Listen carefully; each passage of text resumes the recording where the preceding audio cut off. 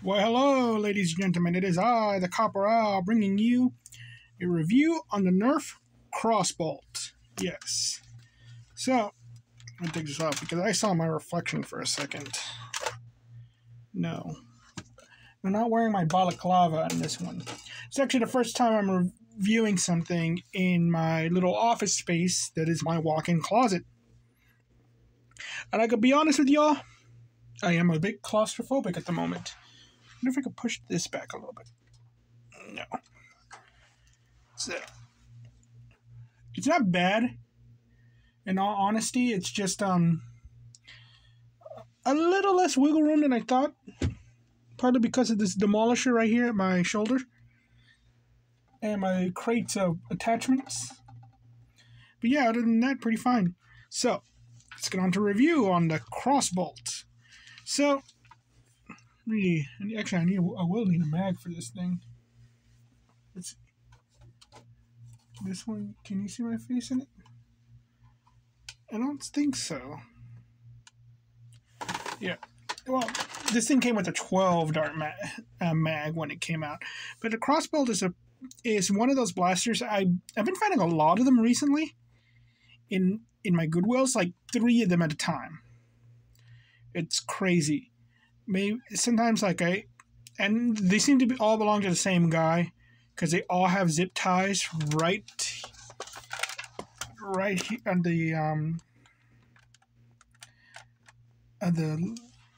they were smart to put zip ties here to create a lanyard. Sling attachment points is what I'm thinking of. That's the word I forgot. So yeah, and as you may see, I've already modded this blaster, and this is one of the most easiest moddable blasters. See what I did with the string right there? How I tied it around the CrossBolt? Well, the FPS, because of that, averaged around 51.9, but you can see the 76 and the 73. That's it with me just tying the string around like that. So, FPS can range to good in this, which I suggest if you're going to get this blaster, you do that. Now, every single time I used one of these blasters, I always thought they were broken because I could never slide it back. Turns out you do need a dart in the magazine.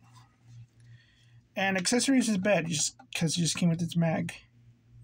Sling attachment point, I think is okay because it's a weird one, and it's like it's a crossbow. But now that I think about it, wouldn't this be the perfect spot for a crossbow? I'm never familiar with them. So I think maybe these 2 sling attachment points, one right here and one right here, might actually be perfect for it. Because I'm not familiar with crossbows. You know, I've reviewed one of them. Comfort. In all honesty, I thought this blaster was going to be very uncomfortable looking at it. But I'm surprised at how much it doesn't really bother me at all. I usually hate these thumbhole stocks, but I'm pretty fine with it. And the mag release is pretty good too. And all that. So I'm perfectly fine.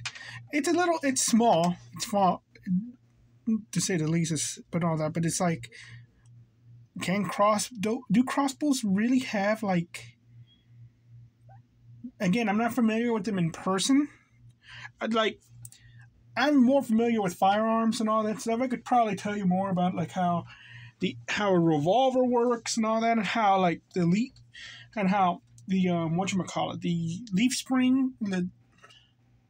leaf springs, yeah, that's what they're called, are actually more accurate to a firearm, but are just terrible in plastic and all that. So it's stuff like that I'm good at. But this thing, nah. So comfort, I'm going to say it's good. Looks, I actually think this thing looks cool.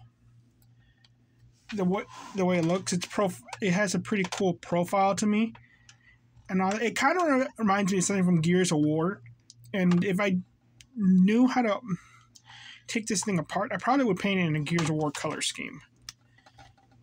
So it's good for looks. Profile, it's okay because again it has that crossbow profile, and again I'm not familiar with crossbows, so I don't know if it's gonna does it look like an actual crossbow. Tactical point, that's bad. It's just the under one that you're supposed to put a flashlight on and everything. You're not doing that because you put your hand there. I don't like those ones. There really has to be like a lot of like space in between the thing for that because you're just putting your hand on the rail. Tactical points is a no. Rockets, no. Mega, no. It has no front barrel attachment. Internals, I have no idea how this thing looks like, but I know you could take out the locks and everything and all that. So internals, I would say would be good because modability, really good. Just by doing this little string trick, you got 20 more FPS out of it. That is really good. And super easy.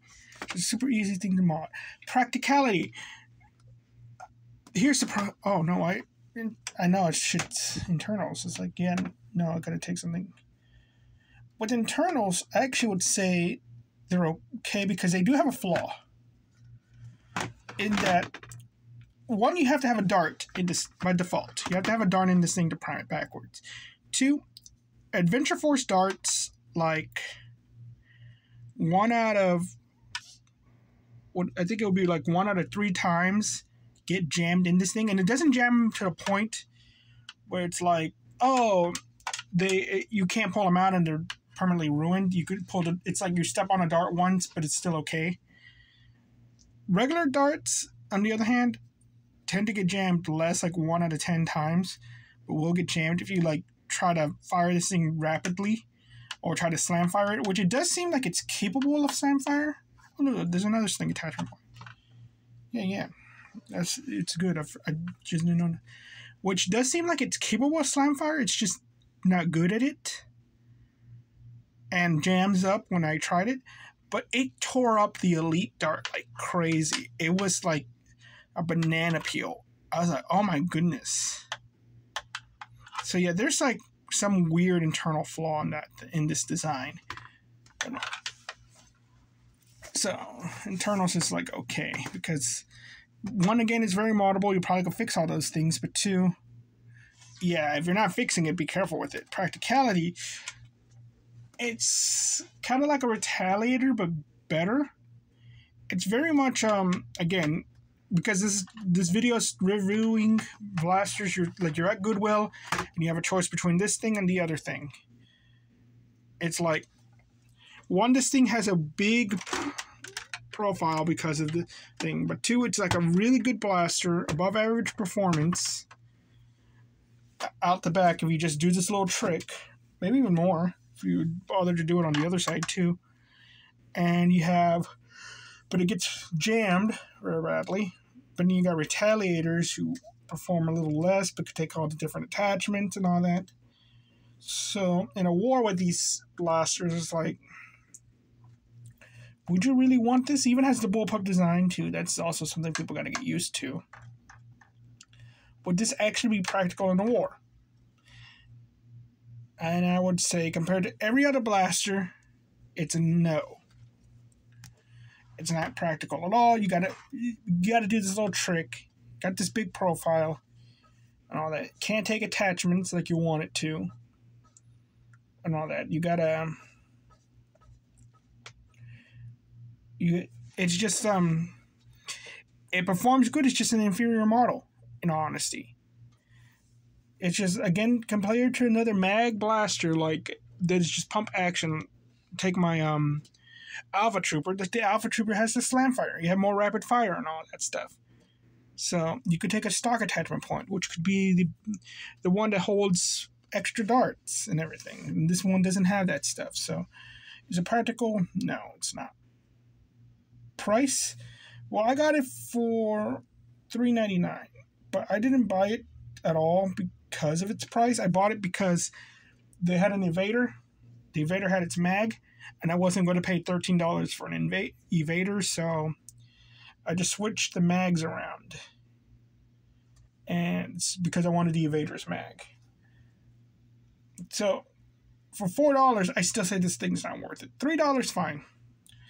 $4, it was okay because I got the mag out of it. Results: 1, 2, 3, 4, 5, 3, 4, 5. 3. So it's either good or bad. It's either a good or bad blaster. And it would be a semi... I wouldn't say this is even a primary blaster. I would say this is more of like I don't know. Again, it's like I would never run anything like this. And I think like if you go actually like holster it like the way I think you can, it could probably work as an extra blaster. But I will say you don't have to skip this one. I say it's a novelty. Because it's like, again, it's a pretty good performing blaster once you do this little trick with it. And once that's done, you got a pretty good performing blaster. And even as an extra blaster, it's like, okay, yeah, put a 6-round dart in that 6-round mag in there and say, oh yeah, perfectly fine. There you go. You could pretend you're that guy from The Walking Dead. Is The Walking Dead still a thing? It's like, I don't even think of Walking Dead when I think about crossbows. I think about that show that had Edge in it. And he was like a bullet magnet. And I only know that show because my brother watched it. But yeah. So, neat blaster. Neat novelty. I'm surprised how much I ended up enjoying it. I was immediately going to throw this in my donation box. But I'm thinking of keeping it. Okay, just because I think that's pretty cool. That you could just get a high-performing blaster with just one little trick. So thank you all very much for watching. You all have a nice day. Oh, I forgot to advertise my book. Link down below. Buy my book. I left it in my bag. Thank you all very much. You have a nice day. Bye-bye.